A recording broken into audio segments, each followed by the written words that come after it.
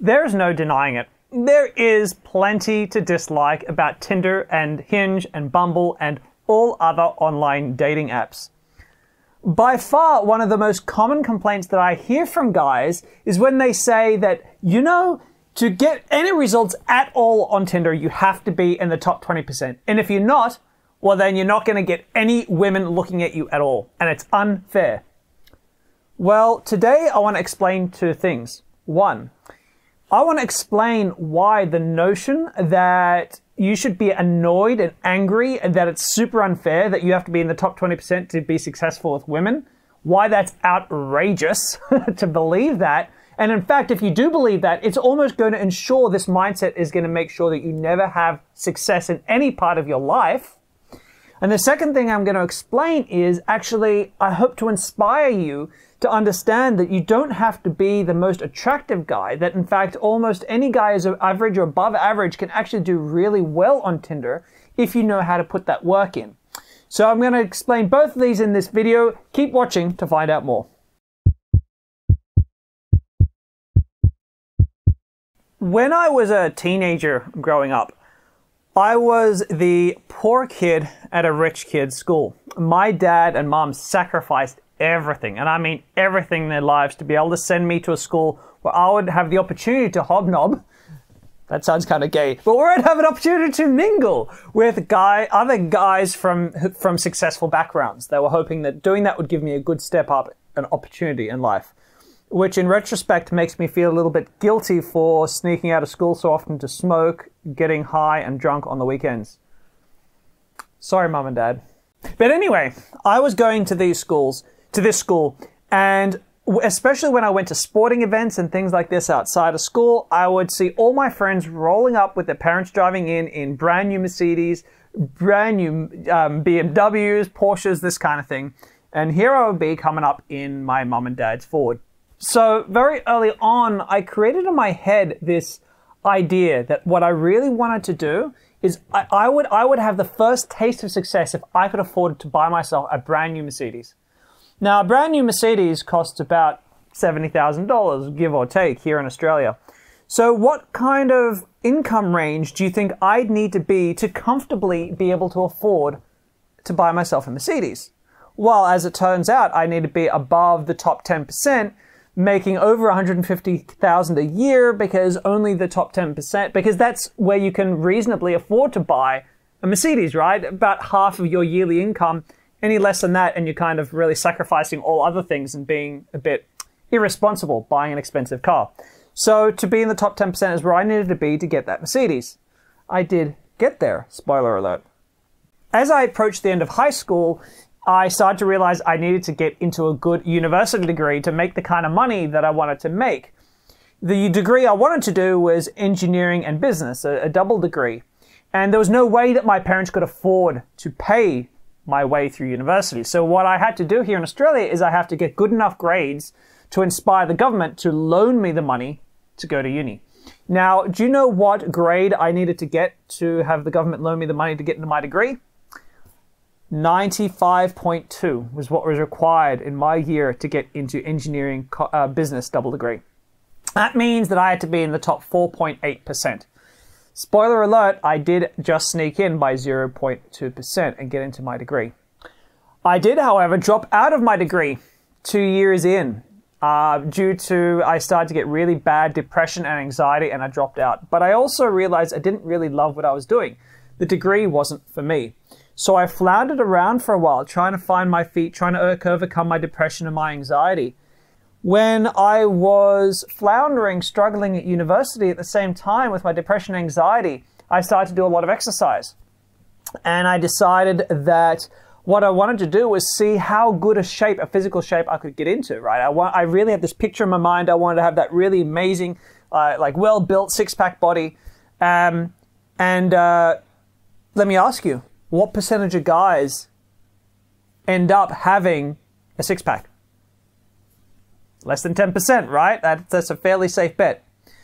And I started to fall in love with a form of self-development called men's work, right? Which is masculine self-development, getting in touch with your masculine, dark masculine, and your shadow self, and all this stuff, and how you relate to women and men. It wasn't about dating yet.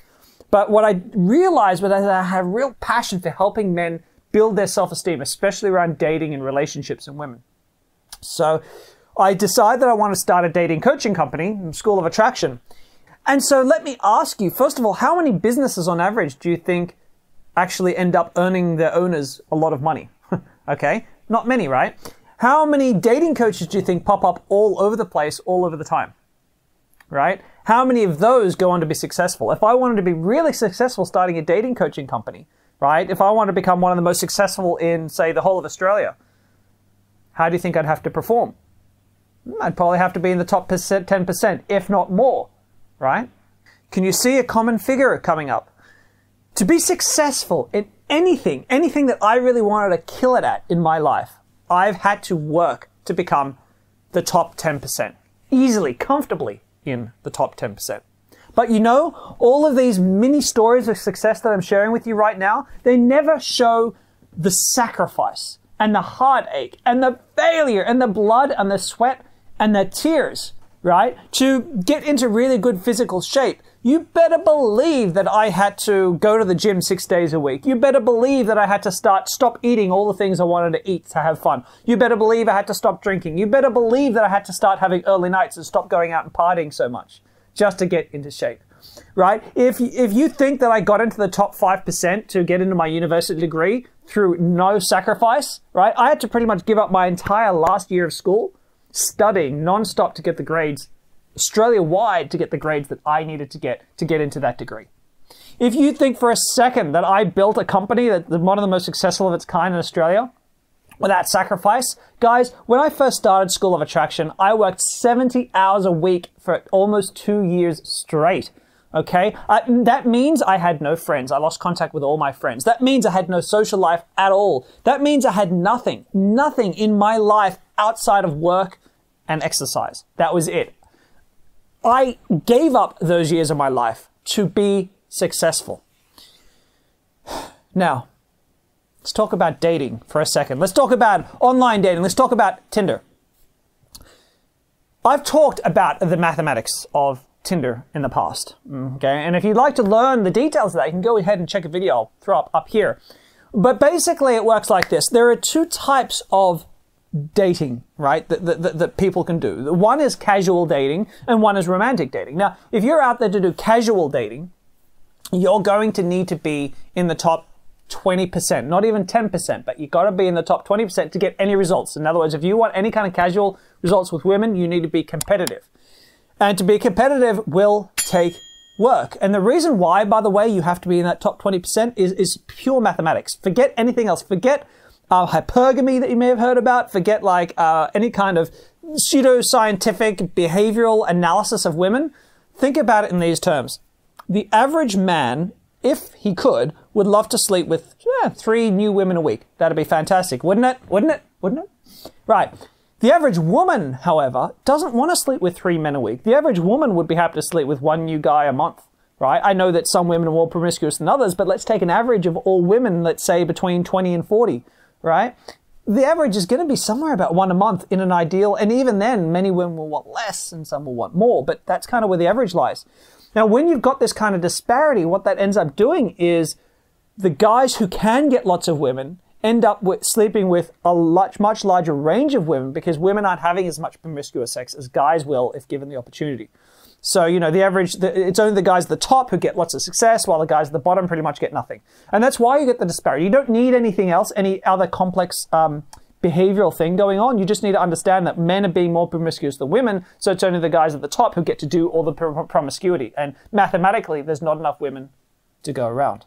But when we talk about romantic success or romantic dating, it's very different. And if you just want proof of the fact that you don't need to be in the top 10, 20% to get success in the romantic world, hop on down to your local shopping center, right? Go to Coles if you live in Australia. You know, go to Walmart if you live in the United States. Go to Aldi if you live in Europe. And just look at the couples you see around the place. You're going to see a hell of a lot of guys who are not top 10, 20%, with wives next to them, with kids along with them, right? These are men who are chubby or short or balding or skinny or, you know, whatever defect, not necessarily like prime dating material, right? And they've still managed to find a partner and have a family and get the romantic stuff going on. You don't need to be in that top percentile for matchmaking because that's a one-to-one matching, right? Because 90% of couples just date the one person romantically. Cheating and all that other stuff aside, right? So you get a much fairer result there. And the difficulty is when it comes to online dating, guys confuse casual dating, like you tend to get on apps like Tinder and Bumble and Hinge. They confuse that with romantic dating. So they think that it should be one-to-one and totally fair. But it's not, and it shouldn't be. So do you have to like go through blood, sweat, and tears to get results on Tinder?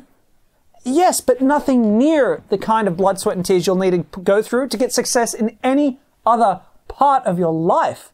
You know, I've often said that if you're an average to above average guy, you can do well on Tinder. You don't have to be like super, super hot, super attractive, tall, dark, and handsome. You don't need to look like that. And in fact, I've done videos where I've taken guys who aren't like supermodels and help them build a profile that gets results and still does. If you want to see that video, I'll link to it up here, but I've done it before. It's not necessary. Now, I know some guys are just born super attractive and tall and dark and handsome and all this great stuff, and cool, good for them. But most people will have to work for the results. And you will have to work for results on Tinder or Bumble or Hinge.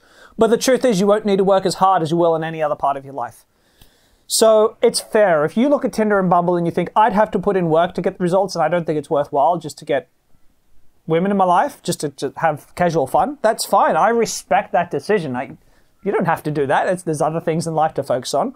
But I know for many men, you do want to have that success. And no one's really told you you're going to have to put in the hard work. You're going to have to fail a bit. And you're going to have to get frustrated along the way. That's how it's going to work.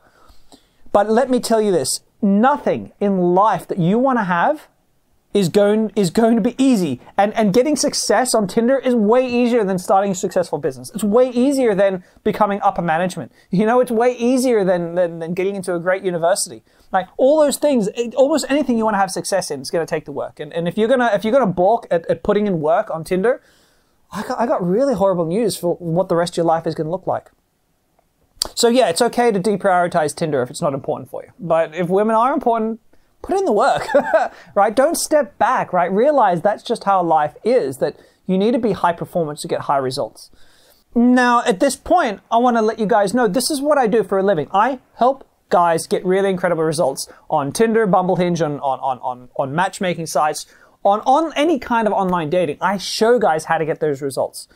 Now, right now, you can actually get my entire course for free. And it works like this, and it's only available while coronavirus is going around the world right now.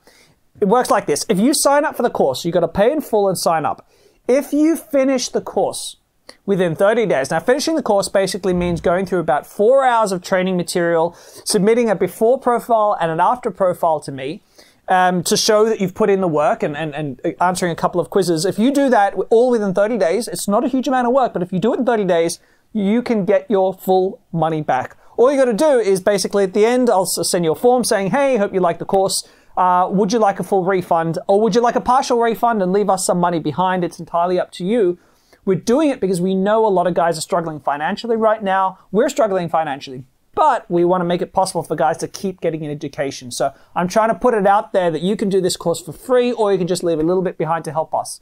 You can do that right now by clicking the link I'll throw up the top here and down in the comments below. In this course, by the way, it's not just video material. I've also got an incredible Facebook group. If you join that group, I'm there every single morning and my coaches and other more advanced students where we can look at your profile, we can look at your conversations with women online, and we'll give you feedback.